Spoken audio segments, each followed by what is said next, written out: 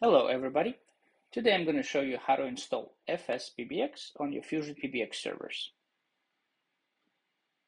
FS PBX is a modern GUI for your FusionPBX. This is what it looks like. It's built on Laravel framework in the backend and Vue.js in the front end. Many pages have been redesigned for ease of use and understanding of concepts, how to build phone systems, and configure your FusionPBX. These are just a few examples of some of the pages that have been redesigned already.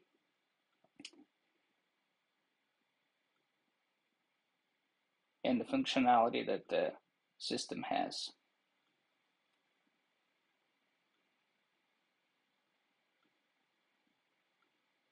And we're going to go ahead and proceed with the installation.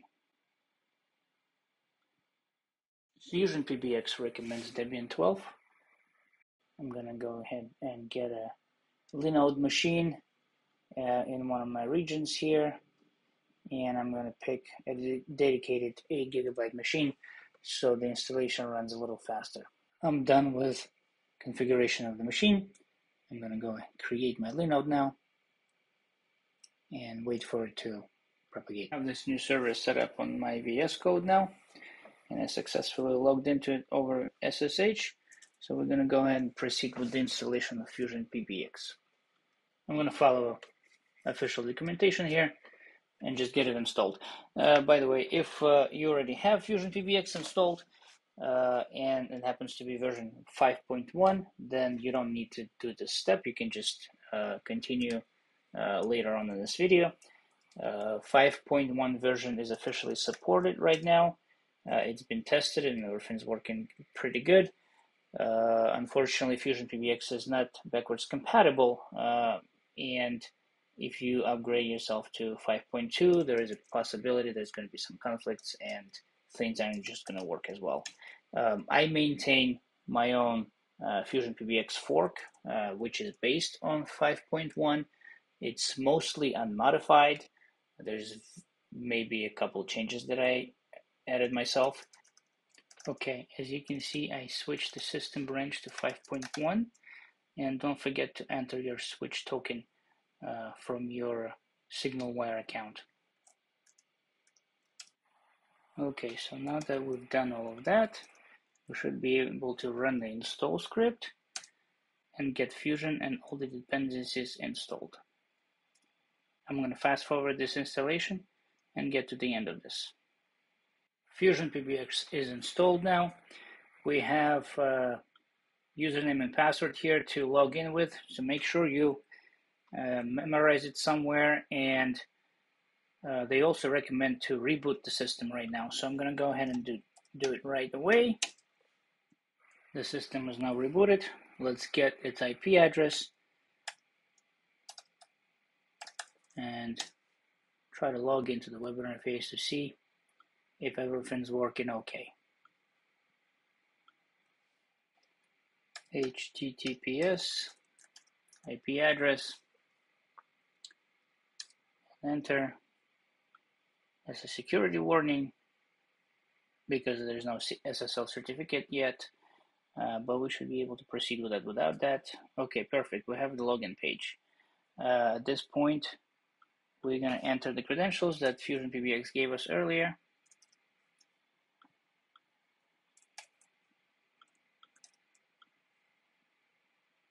And we're in the dashboard. So far, so good. At this point, we can proceed with FS PBX dashboard installation to install the modern dashboard for FusionPBX. Before we go back to the terminal, let's make some changes to the admin user. First of all, we're going to need the email address for him. This will be required to log into the new dashboard.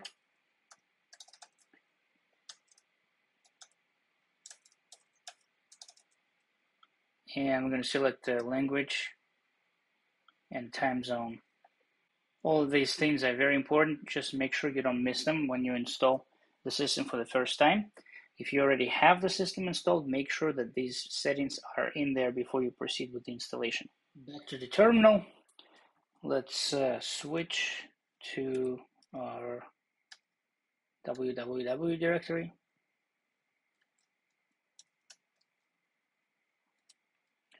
And clone the FS PBX repo in here.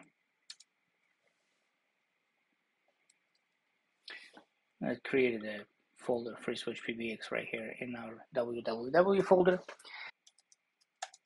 What we're going to do next, we're going to put everything inside of the FusionPBX directory into a public folder. Let's create the public folder first, and then move everything inside of FusionPBX directory into this public folder. Let's confirm. Okay, perfect. All the files are in there. Now we're going to run the installation script. Let's switch to install directory and then run the install script from here.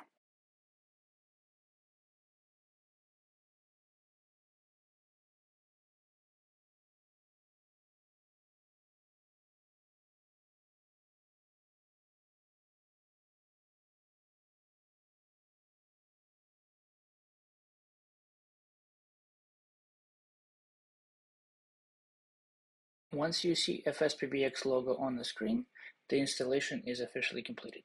We only have a couple of things to do here still.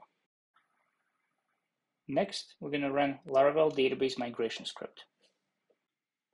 If this is not a brand new install for you and you already have database replication set up between multiple servers, make sure that you approach this step very carefully.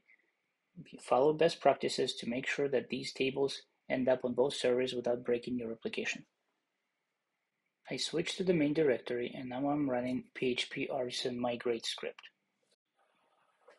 The last command we're going to run today is PHP artisan app update. It will finalize our setup.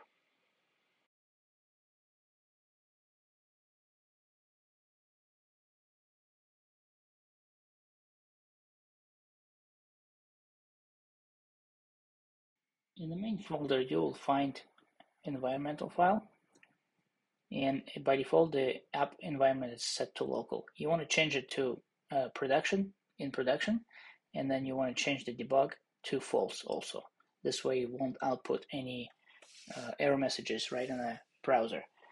App URL is set to the IP address. Obviously you want to change this to your domain name here. Also session domain and sanctum stateful domain. Database username password are taken from Fusion, so if you ever change these in your system, make sure you update them as well.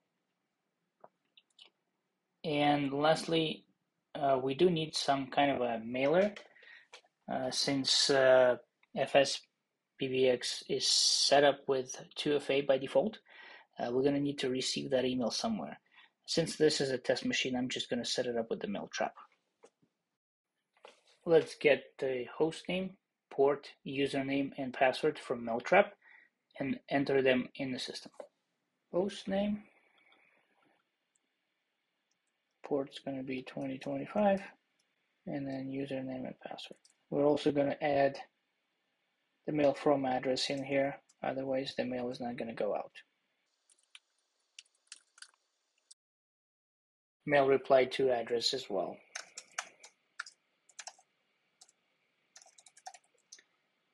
And apologies, port should be 2525.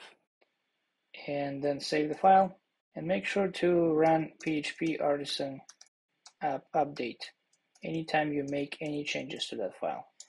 Back to the browser, let's try to log in with the email that we created earlier and the password that was provided to us. And here's the two-factor challenge code. I'm going to open my Mailtrap account. Let's get our verification code from the email that we just received. Here it is.